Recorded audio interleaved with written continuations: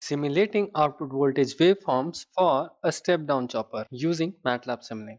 The circuit diagram for obtaining this output voltage waveforms looks something like this. In this ideal switch behaves like a chopper. So when this chopper is turned on, the input voltage is connected to the load, as a result of which current I flows through the load. This in turn charges the inductor, as well as an output voltage is obtained across this diode. But as soon as this chopper turns off, the input supply is disconnected from the load, but still the current will continue to flow, and this flow of current is due to the freewheeling action of this diode, which allows the current to flow due to the discharge of this inductor L. So these characteristics can be visualized with the help of these waveforms. So in this waveforms, when this chopper is turned on, a DC output voltage is obtained across the diode, but as soon as the chopper turns off, the output voltage becomes zero. So in this way, we can say that the input DC wave is chopped. But contrary to this thing, the current remains continuous. This is due to the freewheeling action of the diode due to the presence of inductor. So let's proceed on to Matlab Simulink and let's try to simulate these output waveforms. So let's open Matlab Simulink. Let's create a blank model. In this blank model, let's try to recreate the circuit diagram. So for the reference, let me just copy and paste the images of the circuit diagram. So having pasted the images, let me start by designing this circuit diagram. For that, I'll be using Simscape Power System toolboxes, and the first thing I require is a voltage source. So let me go to the electrical sources and let me just drag and drop the voltage source. So for the chopper, I'll use an ideal switch, and that I can find in the power electronics library. Here I can search for ideal switch and I can drag and drop it. The another thing I require is diode, which is present in the same library. So here is diode. For the load, I'll be using RLC series branch that I can find in the elements group. So I'll drag and drop the series RLC branch.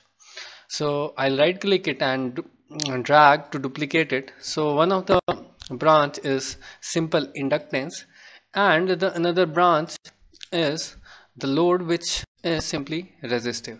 So I'll change the values accordingly. So let me connect all these entities as per my circuit diagram. Okay, now all my entities are connected. To control the ideal switch, I require one more block, and for that I'll use pulse generator block. That I can directly call by writing pulse in the model itself. So the first one is pulse generator, and I'll connect it to this ideal switch. So let me update the characteristics of this pulse generator. So the amplitude is fine, period. Since I'm simulating this model for 10 seconds, so let me keep the period as 3 seconds. So the pulse repeats after every 3 seconds. And as far as the pulse width is concerned, I can see that the chopper remains turned on for almost 70% of the time. So I can change it to 70%. So this means that the chopper will be active for 70% of the duration of a single pulse. Circuit is complete, and in order to visualize the waveforms, I require one more block, and for that I'll call the scope block. So this is my scope block. Let me just increase the number of ports by right clicking it and increasing the number of ports to 3. So before using this block, I'll have to insert the measurement devices also. So let me go to the library, let me go to the measurement blocks, and I require both current measurement as well as the voltage measurement blocks. So I'll duplicate it by right clicking and dragging. So one of the voltage is the output voltage, that is across this diode, and the second voltage is across the load.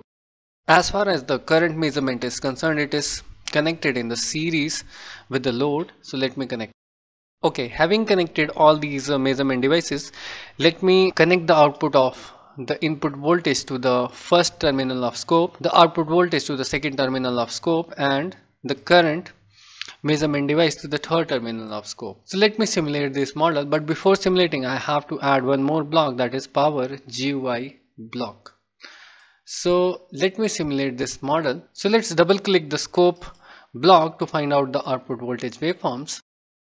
So let me change the layout in order to visualize properly. So now my three waves are distinguished in three different graphs. So the first one is input DC voltage, the second one is output DC voltage, and the third one is the current. But the current waveform does not look similar to that discussed in the theory part. Why is it so? It's because the value of this inductor is very less. Due to this less value of inductor, it cannot get charged to very high value.